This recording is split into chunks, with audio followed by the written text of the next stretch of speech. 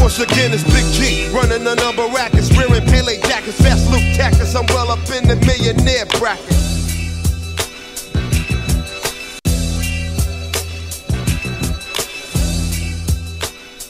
Just the love for hip hop, you know what I'm saying? Like, ever since I was introduced to hip hop by the older kids playing hip hop in the parks in the early stages, like late 70s, like 70, 79, 78, 79.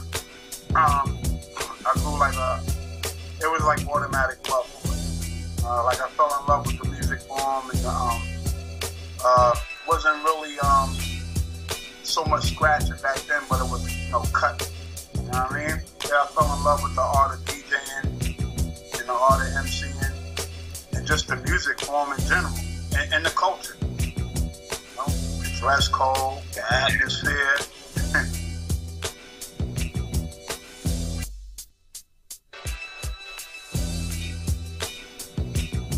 It was pretty much still in baby form.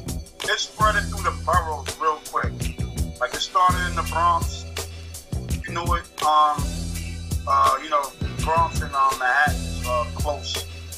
Like they're connected by bridges and stuff like that. So once it started in the Bronx, it was in Manhattan, uptown Manhattan in no time, and then from there to the rest of the boroughs, Brooklyn, Queens, stretched out certain parts of Long Island. Yeah, it spread it like a wildfire.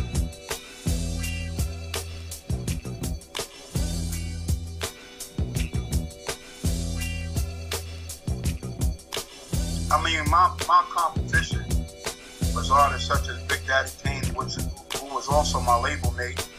You know what I'm saying? But I mean, it was never like any battles or nothing with any of my competition at the time. It was just mainly like friendly competition, like cats that kept G Rap on his toes, and I'm sure G kept a lot of other cats on their toes too. But it was names like Big Daddy Kane, Rakim,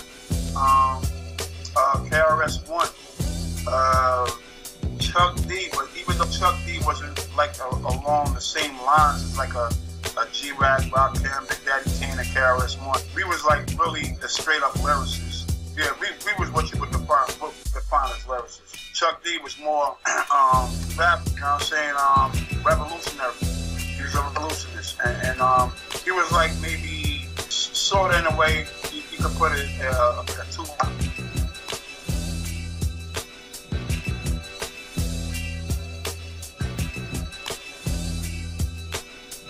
Hear me rhyme is like G Rap in his prime, and it was some talk show he was on not too long ago, like maybe last year sometime, early last year or mid last year, when they was asking him, like what rappers do you think would make like a super rap group or something like something. It was a question along the lines of that. You mentioned my name as well as KRS-One, Biggie, Nas.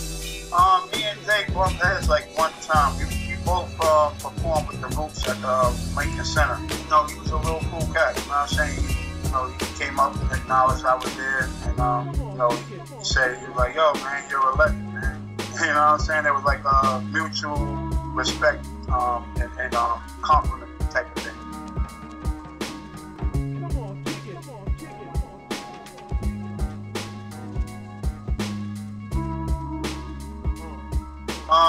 The most interesting. I mean, I got a lot of favorites. Nas being one, you know what I'm saying? Because I had a personal relationship with Nas. He was a friend before he became Nasty Nas to the world, and then eventually just Nas. You know what I'm saying? And he was somebody, an artist that I was trying to get him a situation. Nas really made his debut with Columbia Records. I mean, not his first thing he ever did, because it's on the barbecue, but it's like first Nas album and stuff like that. He was signed to Columbia. But another one would be Big Daddy Kane, because it was fun making records with him, because he was like I mentioned earlier, a label mate, but at the same time he was like somebody I admired as far as their craft. Saying like Kane was he was a serious dude. You know what I mean? Like raw, Warm It Up came, Rap It came, Set It Off. It was just incredible. I mean, so many things that contribute to his name as far as great work. Another M.O.P., Mobb D, Big Pun, RZA. Big L was deceased when I did the record with him on. But I know Big L. I met Big L on a couple of occasions, and Big L was also a real cool dude personally. You know what I'm saying? And I had a lot of respect for Big L too. And I thought Big L was definitely one of the nice ones as well. You know what I mean? Raekwon, Joel Ortiz. As far as like new cats, Papoose, Joel Ortiz, 50. But the record I did called Queens with 50 L, Prodigy, Tony Yayo, I believe. I mean, I work with so many different artists as well too, and it's not to minimize my level of excitement or appreciation working with other artists. These are just some of like my personal highlights as far as like feature work that I've done throughout my career.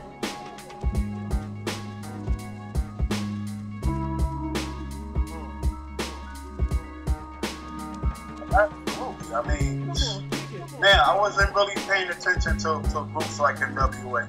Like really the groups that came out before that, they wasn't really my type of rap. But because I was a street rapper.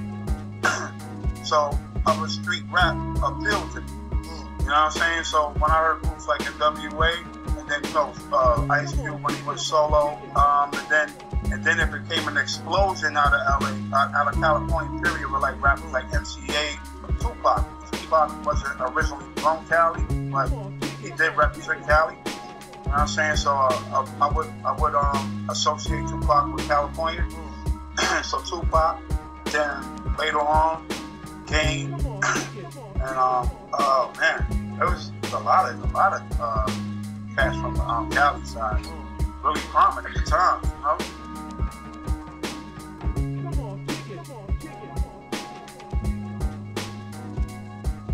A very long way. I mean, it came from something that started in the borough and spread it throughout the boroughs of New York City to like one of the major genres of music in general, and maybe at times the biggest genre, you know, because when I was younger, going to high school, rap was still pretty much, music was still pretty much segregated, you know what I'm saying? Like you had the kids that was in the rock, you had the kids that was in the disco, and then eventually hip hop, you know what I'm saying? And people usually stayed within a genre, like they was dedicated to their genre of music, like rock fans was dedicated rock fans. Now it came to a point where rock and I know it's not the same rock as it used to be. I know, it turned to grunge and many different forms of the same rock scene, heavy metal. But now it came to a point where like hip hop and all the branches of rock kind of like merge together. Like they kind of play hand in hand. You know what I'm saying? This is why Jay-Z could do a record with Linkin Park. And Coldplay, I believe he also did a record with, you know, because it makes sense. It makes sense, and I mean you got to thank the pioneers like Run DMC for like really breaking that barrier down and making the first hip hop and rock artist record in history. You know what I mean?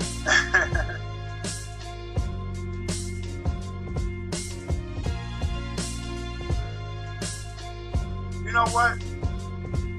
I think he gets a bad rap for people that really like lyricists, and so you get it's like it seems like when you're the underdog, people cheer for you and root for you, but when you make that champion status, you know, people want to start gunning you down, and so you hear a lot of Lil Wayne is whack and this and that, like, you know, and a lot of people would say. I mean, I hear all the time, like a lot of people credit rappers like me over Lil Wayne, you know what I'm saying?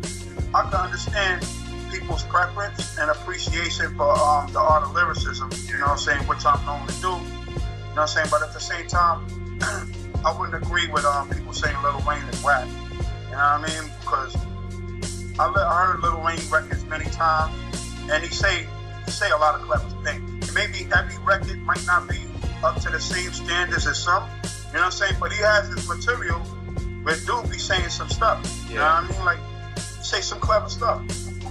You got a lot of punchlines. But you know what? I don't like to knock nobody for whatever art form or whatever direction they take, because even a rapper like Vanilla Ice contributed to hip hop by opening up, you know, like he sold 11 million records.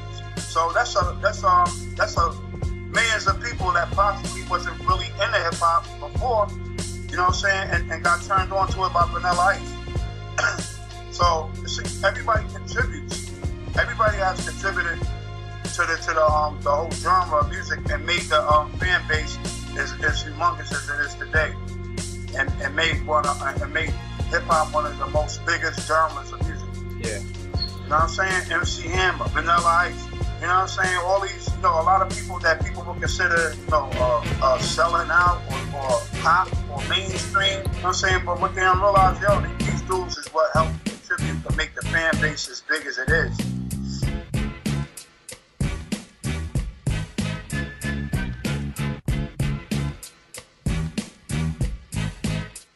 Understood what he was saying, but I didn't really believe hip hop was dead, and I know a lot of Nas fans love Nas so much that Nas could kind of play psychological games with him, you know what I'm saying, and kind of just say whatever Nas says, and the people gonna run with it because they love Nas so much, you know what I'm saying, which is, and as much as I love Nas, and as much as I admire him for his talent and for his legendary status, you know, because he did become a legend. I didn't necessarily agree with hip hop is dead, but in a way he was, like I said before, the way he was right was a certain form of hip hop was dead, because it was changing. It was going to the vocoder thing, auto-tune thing, and all that, and it became a thing of more swagger over straight up talent. You know, swagger became more important than talent. It became a point where, and even to this day, where the labels are not interested in lyricists. They don't want lyricists. You know what I'm saying? They want somebody that got a controversy, a story, a gimmick, swagger. So I understood what Nas was saying when he said hip hop was dead, because that form of hip hop did die. And if you really look at it, it's not just hip hop. I think music in general, you know what I'm saying, kind of suffered that blow of just where talent wasn't as important anymore. It became more you got a gimmick or you got a certain swagger with you, a certain character. You know what I'm saying? It's like sort of like combining acting and the music in the same thing.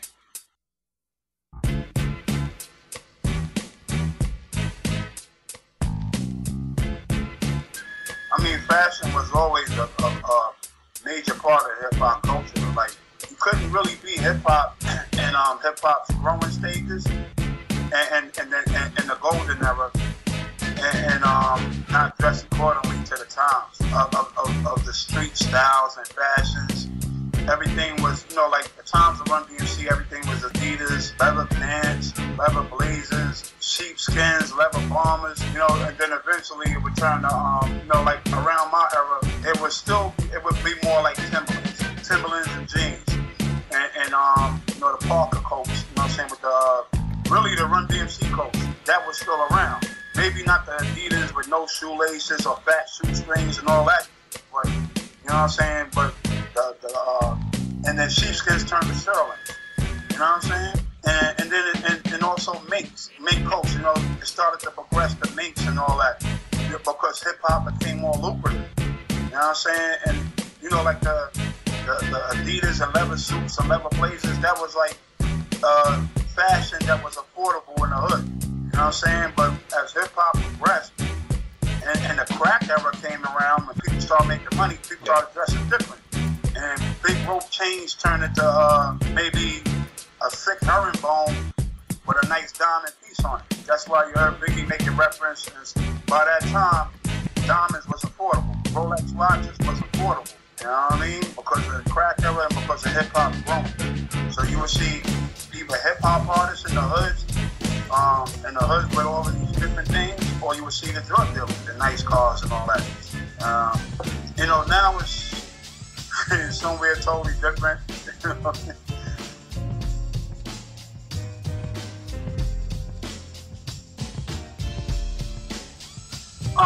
It's not really much of a relationship at this point. You know what I'm saying? Because Ross had got busy really doing his thing, and yeah. But we did sit down and we did talk about doing a situation together. You know what I'm saying? But it fell through. You know what I mean? He wanted me to sign with Maybach music. You know? So we was on that page for a minute, but things just didn't work out contractually. You know what I'm saying? So there was no hard feelings, nothing like that. Rick Ross went on and did what he did, and I just went and G Rap did what he did. I like Ross a lot as far as art. You know what I mean? Like, and personal wise too. You know what I'm saying? Because he had always showed me a lot of love and respect. You know what I mean? It was mutual. I did the same with him, and that's the way it left off.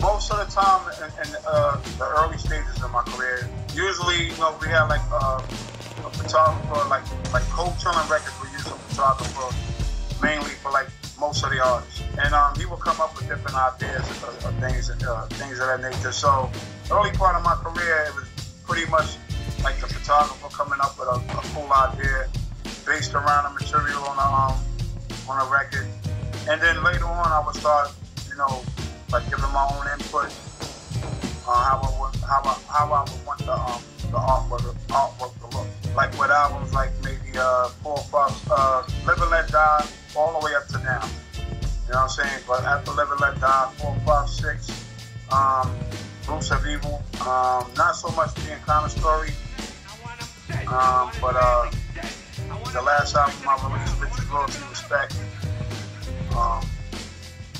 and the EP for Half Clip.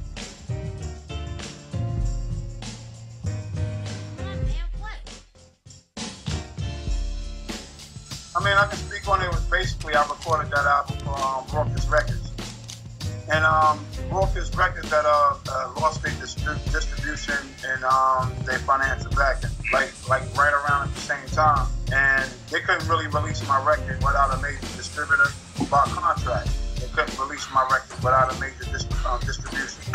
So they had to restructure a whole different deal with somebody else. And it kind of caused a lot of friction between me and the label. You know what I'm saying? Because I had worked on that album for like maybe about a year. And I felt that the slowing down process was kind of messing me up. Because certain key records was already released, like The Streets was released for the underground, for the street. And then My Life that came out more for the commercial re-entry of G Rap. You know what I'm saying? A resurfacing of G Rap. You know what I'm saying? But there was no major push behind the single. They didn't treat it as a single. They pretty much just treated it as like a promo thing. You know what I'm saying? But that was a strong record.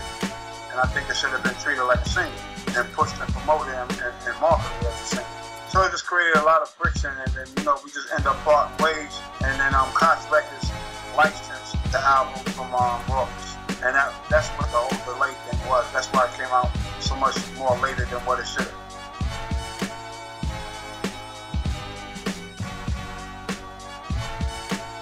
Oh yeah, absolutely. Right now I'm doing a project called The Godfathers with the rapper Necro. And that's coming along real nice. Necro's a wild dude. You know what I'm saying? It's a pleasure working with him though, because he's very talented. And production-wise as well. He's talented both ways, as a lyricist and as a producer.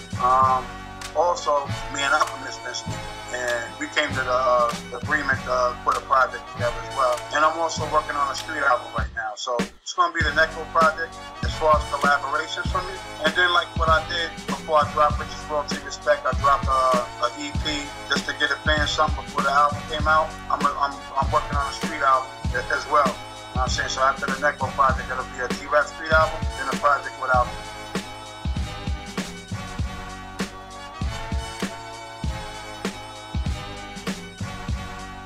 Oh man, Molly, Boss Professor, Sir Jinx, Buck Wild, and then my man Super Dave, Level 13, DJ Payne, Premier, for both records that me and Premier did. He basically placed my vocals over a track, but it was never in the same facility, like, you know what I'm saying? So this is why I love Premier as a producer, but I never really worked outside and then record it in the same studio and all that. with the other producers, you know, I work with them total 100%. That's why I named those individuals.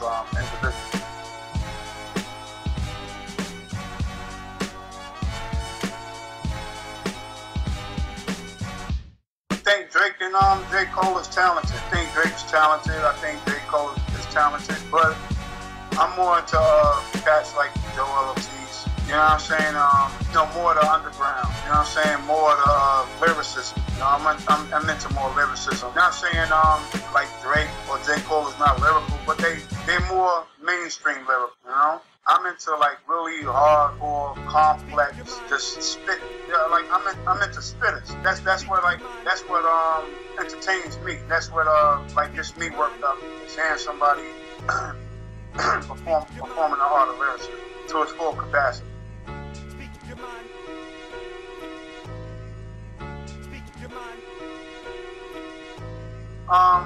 I'm not that familiar, but I know it's a lot of good artists on the UK side because I do a lot of features. And I feature with artists that you know, I was blown away by their performance. You know what I'm saying?